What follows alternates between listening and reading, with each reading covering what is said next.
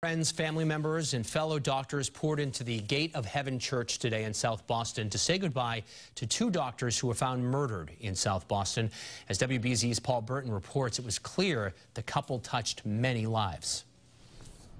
Family, friends, colleagues, and physicians embrace each other in tears as they bid farewell to Dr. Elena Bolanos and her fiancé, Dr. Richard Field. Just very emotional. Everybody's crying, everybody's sobbing. It's just very sad. Friends say the two were loved by many and loved each other.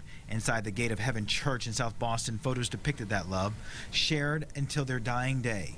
The engaged doctors were found brutally murdered in their South Boston penthouse condo last week. Police say the suspect, 39-year-old Bampumon Texera, entered in, tied them up, and slit their throats. So far, still no motive. It's like a shock to me. But today, the tragedy surrounding their deaths is put aside. In words from the homily, it was said, without having met them, many of us imagine, see how it was their compassion for others that possibly drew them to each other, and how their commitment to healing and to life attracted them to each other. It's like a touch. Maggie Shields says her grandson recently had to undergo surgery, and Dr. Bolanos was his anesthesiologist.